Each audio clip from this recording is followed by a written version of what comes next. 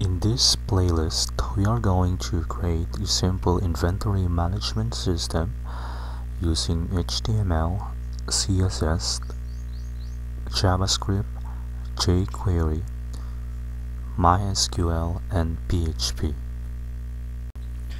We are going to learn how to code or create our homepage of the system.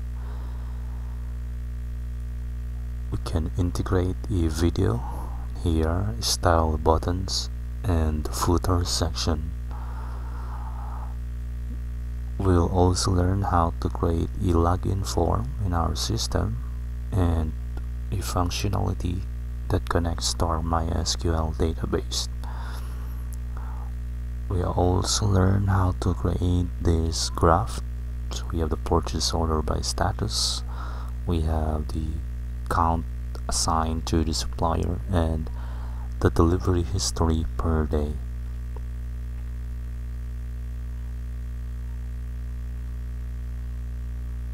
Also, we will learn how to export our MySQL data to a PDF file. So here we have suppliers, we have the purchased order, and here we have the delivery report.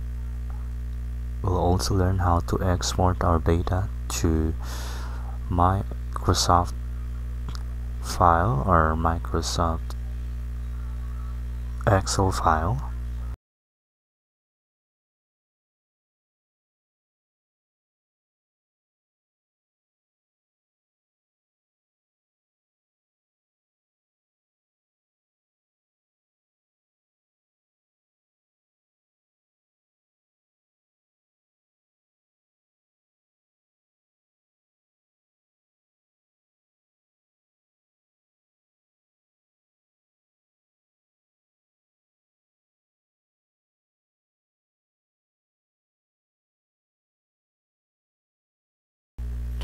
We have the product management module where we can show the list of the products.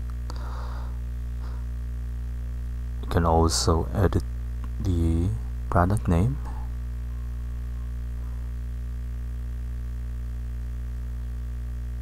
Also, we can update or insert an image of the product.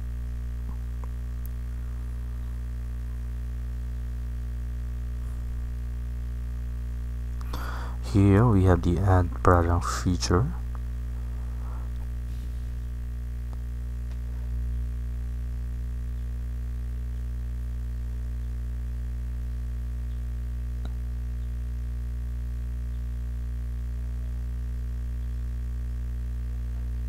You can select the supplier.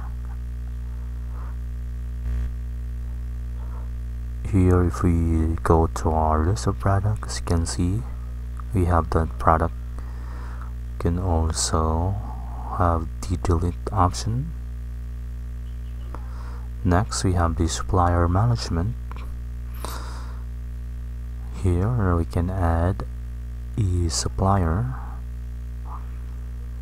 set the location in the contact email of the supplier. Let's add, and if we view that supplier, we can also edit the supplier's data. Then here we have also the delete option. Next, we have the order, purchase order feature. Here we can trigger an order of the product. We'll select the product and it will show us the supplier. We can set the quantity, and in our view orders we can see that data. Then here we can update. So if product is delivered, we can set the quantity, update, set the status, and then here we can also show the delivery history. So just clicking the button will show the delivery history. Next, we have the user management, where we have an ability to add user to our system. So here we have the add a user feature. So let's add the test user.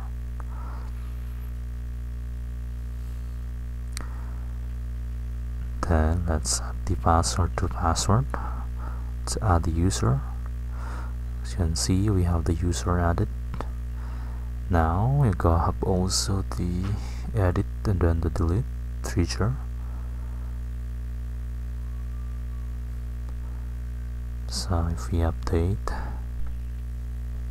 so as you can see, user has been updated, and we have also the logout feature. So let's get started.